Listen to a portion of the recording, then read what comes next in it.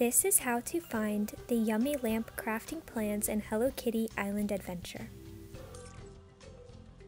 So the first thing I'm going to do is transport myself to the top of the caldera.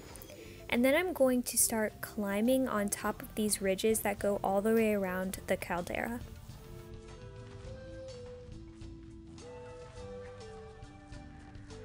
I'm going to follow them all around in a circle until I position myself right above the top entrance to the Red Hot Ruins. I find it a lot easier to start from the top and then go down instead of go down and then to the top. So once I float all the way down to the very top entrance to the Red Hot Ruins, I'm going to go directly to my right and land on that entrance to the Red Hot Ruins. There are 3 doors here, but we are going to take the one that is all the way to the left. I've already completed this puzzle room, but I'm going to walk you through it really quickly. So you have these 3 pedestals and then a button. You're going to want to click the button on each of the pedestals until all of the shapes are pointing toward their door.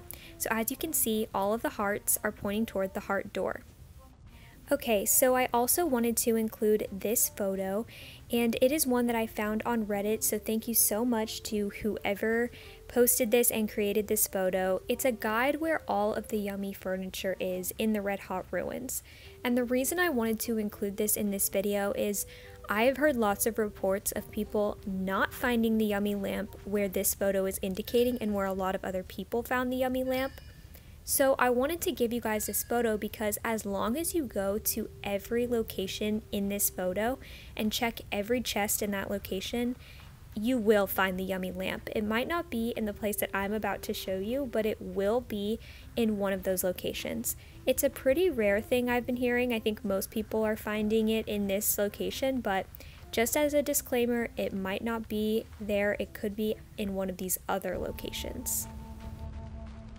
Okay, spiel over. We're going to enter the heart door and we're just going to follow where the path is taking us all the way up to the next door, which will take us into the room where the yummy lamp is.